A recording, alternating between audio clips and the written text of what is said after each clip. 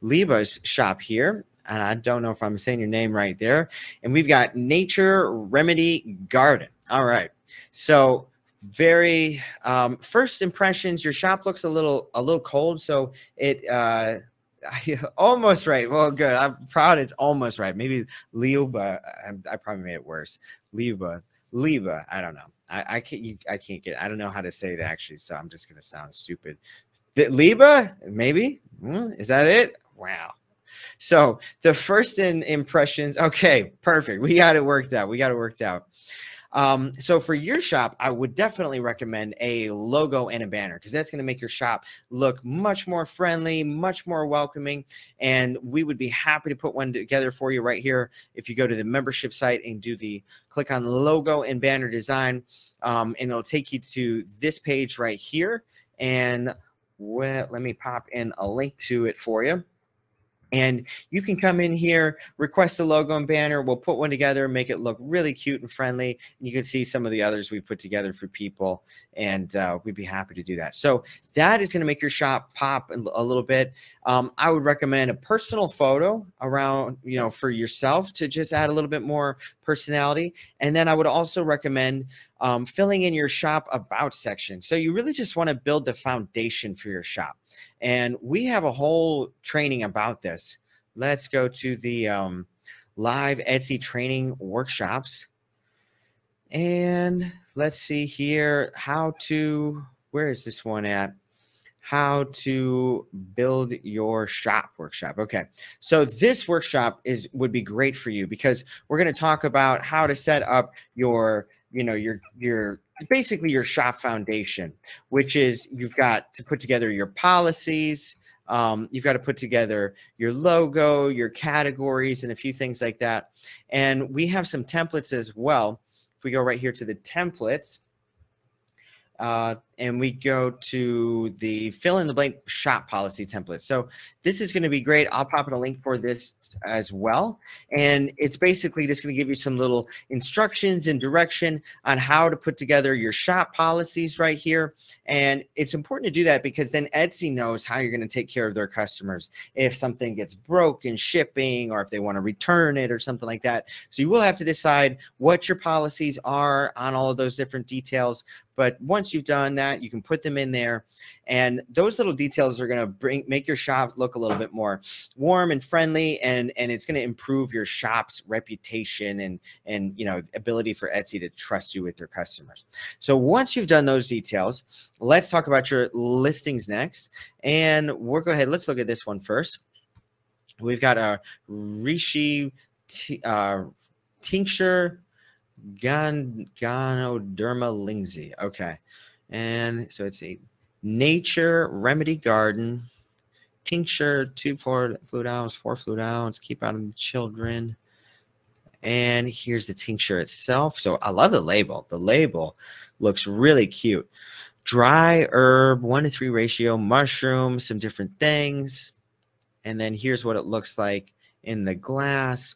And then here's the label a little bit closer up. Okay, so very cute. So let's talk about it. We've got 30, 60, and 120. And where is this coming from? Ships from Canada. Okay, so that's why we got the millimeters. I'm like, not so big in USA that uses a millimeter. So for this one right here, there's a few things. I think you've got to warm the product up. You got to make it a little bit more friendly. And someone had a suggestion a few minutes ago. Deborah was saying maybe some greenery around your beautiful products. That's a great idea. So some greenery. I'm always talking about getting some greenery into your products. So let's just look up the competition and see what we have over there. And Reishi tincture. So looking up the competition, there's a few different things popping up. And the first one that's really grabbed my attention is this one here with all these different mushrooms. And I think that's what was inside yours. And then look at this guy. This one is really eye-catching. They took the photo and they put all these cute little mushrooms. And this is a tactic you can use on lots and lots of products, guys. If you sell candles, you should take all the ingredients that go into your candle and then just literally lay it out around the candle, just like this one. So if you had a lavender scented candle, you should put some lavender flowers and vanilla and whatever goes into it. And the same thing goes for your product here. So this one, you could lay out some mushrooms or some different things, whatever goes into this guy, whatever you put inside this one. And I already see some pictures so it looks really cute. And it looks like there's a few different things. You've got maybe the Ganoderma mushroom and then maybe another one. I don't know. But you could kind of lay it out and that would make it look a lot friendlier. But also just taking these pictures in the daylight, look how much friendlier and it just looks vibrant and happy to see the sunlight in the background and the green trees. And if we scroll through, we can see some more examples of pictures of their products. And it gives you this thought, soothing. Thank you, Deborah. It gives you a thought that your product is just going to be, it gives you this feeling like, oh, wow, they really picked these mushrooms right out of the woods. These are such beautiful mushrooms. They're so unique. They're so cool. And look at this. There's a chicken. I don't know why there's a chicken, but whatever you can do to grab people's attention, it makes me feel like I'm getting a little bite of nature in this bottle here. So that is a big opportunity for you. I think going out there and finding ways to make your product pop out a little bit. Yours right now, it feels a little cold because it's inside and it's tile. And I can tell that it's like an indoor lighting. And I think just taking this outside and taking some pictures of it with some grass and some sunlight is going to make it pop out a lot. Let's see. We got a question from Tammy. Did you have a site that we could put in our shop name and see if it is available on Pinterest? Yes, we do, Tammy. And Rachel is quick. She's already got the suggestion there, which is namechecker.com. So, yeah, this is a great little platform, guys. If you want to see if you're picking out a new shop name, this is a great little website because you can see if your social media usernames are available. So you could say like Charles Mushroom Shop. If I was going to open my own mushroom shop, looks like nobody's taken Charles Mushroom Shop on Facebook or some of these others. So good to see. Let's go back over and look at the keywords. So the keywords, very important. On this one right here, if the first one we looked up is reishi tincture. And let's go ahead and let's check. So that one's got 743. So that's not bad. Now, I will say, guys, your keyword sizes are going to vary depending on how big your niche is overall. So obviously, like tinctures is not like as big a niche as like necklaces. There's 22,000 listings with the keyword tincture, whereas if we look up like bracelet, there's going to be like 3 million. 3.8 million. So you always want to take that into consideration for your listings overall, because just because this keyword only has 743, it doesn't mean it's a bad keyword. It's still a great keyword because overall it's not a really large niche. Okay, that's a great suggestion. I like that. Adding the salves and the seeds, that will definitely be positive for your shop there, Leva. So the first keyword you got is reishi. This one right here, let's check it out. I think it might get some searches for people, but it is very, unique. So we've got Ganoderma Lingzi tincture, 387. Not bad, being as your niche is a little bit smaller. But I always just look, like I always say, just look at what other people are using and see if you can get any ideas from them. Like if we look at, here we go, wild reishi mushroom tincture. So let's just try this keyword by itself, mushroom. And there we go, 1328. So that's a really good keyword right there, 1328.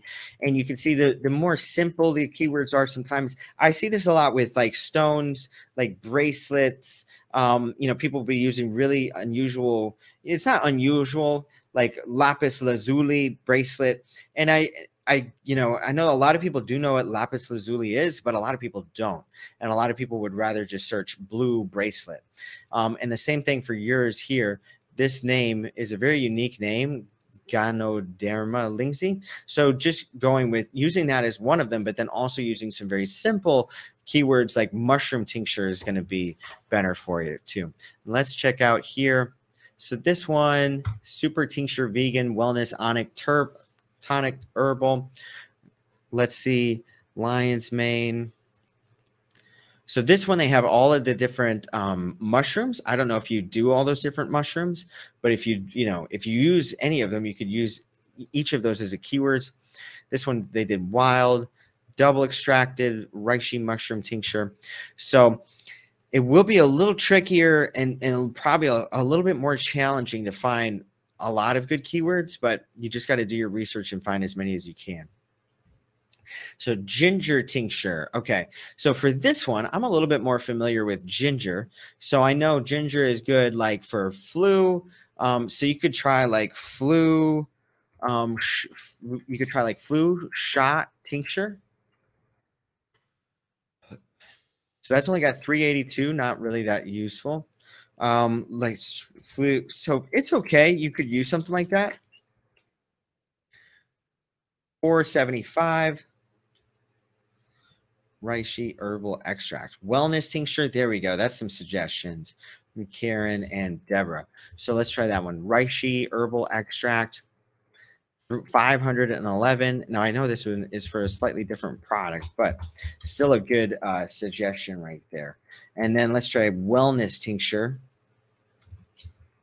And let's see what we got. 1765. So that one's really nice, actually. Right in that sweet spot of keywords. But you could always try stuff like flu. You could try like natural, flu, medicine. I don't know what the keyword rules are about using the word medicine. I don't know what you can use there. But, right here, this is two other words. Immunity elixir. That's a good keyword that you can use on probably some of your products. I'm not sure exactly, but probably that ginger one. You could try something like immunity elixir, and that is 857. And put that one down there. 857. Let's see. We've got Renee with immune booster. Let's try that. 3,045. Okay, so that's a good one there. 3,045. And then let's just add tincture to just make it even more relevant. Let's see what we get there. 808. So again, it's kind of a balance sometimes between the amount of search, the amount of results a keyword has and how big it is. So if you've already used the word tincture, like if you had a listing title and you use the words wellness tincture, immunity elixir, and immune booster, you don't necessarily need to use immune booster tincture again, because you've already used the word immune booster and you've already hit tincture. So it doesn't make a huge difference. And then, oh man, we got keyword suggestions out the wazoo. We got tincture for pain from Jewel for 1508. I don't know if you have any relevant to that. And then Jan says she likes the word natural. So let's try that. Let's try natural flu booster. Or no, let's try natural immunity booster. We don't want to boost the flu. We're trying to not boost the flu. Natural immunity booster 1519. So there you go. Another good idea. Oh man, Rob, homeopathic. That's another good one. Let's try homeopathic immunity booster. So this is great. I love it when we got people on coming up with a lot of different ideas. And that one's got 495. So still a good keyword because your niche is a lot smaller. So even keywords in the 495 range are going to be strong for you. So this is what you kind of want to do. And each of these are a slightly different train of thought, a slightly different way to explain the same thing. We've got wellness, we've got natural, we've got homeopathic, and it's great to mix those keywords up using different ways to describe the product. And all those different little suggestions can help you out there.